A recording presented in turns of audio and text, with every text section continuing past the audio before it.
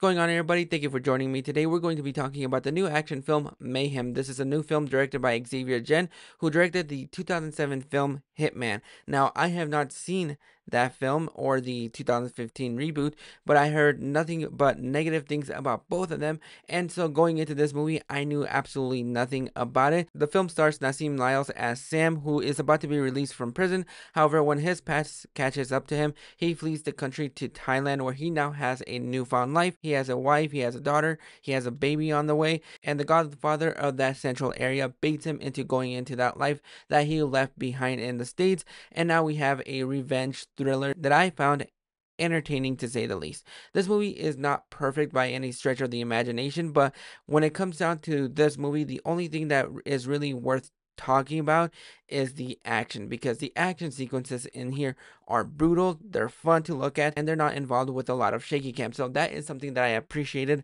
about this movie. However, this movie is really thin on plot, because this is a generic revenge thriller that we've seen countless of times. There's really nothing new in here besides the way the action is choreographed and stylized, which is something that I really loved and appreciated.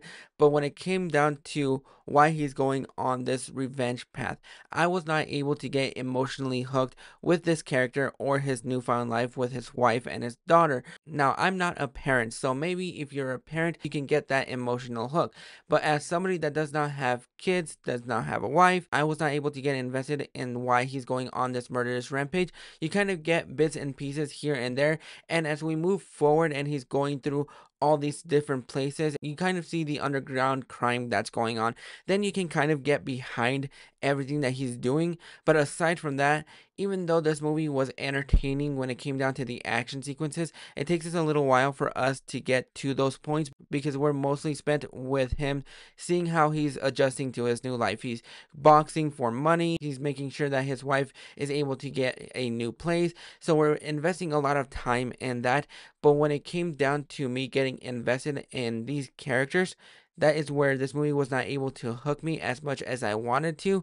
It's entertaining if you just want to see some fun action, but when it comes down to the emotional hook that I wanted in order for me to get behind this character going on this revenge path, I was not able to get invested in that, but I was still entertained. The action sequences are fun to look at, they're well choreographed, they're well shot, and they keep you entertained for the most part, but they go down in the most brutal way when he's mowing down people.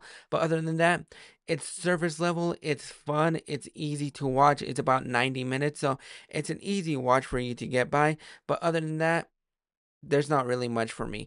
But overall, I would recommend that you check it out when it comes out on streaming. I think it's a fun watch if you just want to see a guy just beat a lot of people up in the most brutal ways.